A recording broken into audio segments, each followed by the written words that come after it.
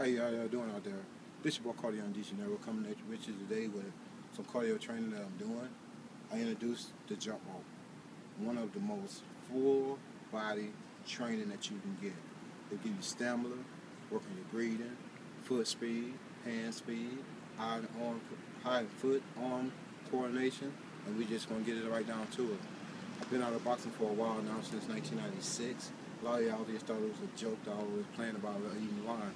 But when you go back and see the videos and the photos, you know your boy was there and was really at it. So come with me today, watch my journey. I went from 265 pounds. Right now I'm down to 198 and still dropping. My goal weight is around about 180, 175. All muscles ripped without a lot of weightlifting. We just want to get the body back to its natural way. So watch your boy get down. I call this one the Ali things. Man, I did get a chance to talk to him in 1996 in Atlanta. I worked out there, went and did my thing, came on back. So I watched a lot of his film as a young kid, coming up in his 25, 30s. You know, he retired around my 38, 37 years old. So I love the way he just kept it going. You know what I'm saying? Get that movement going, foot moving.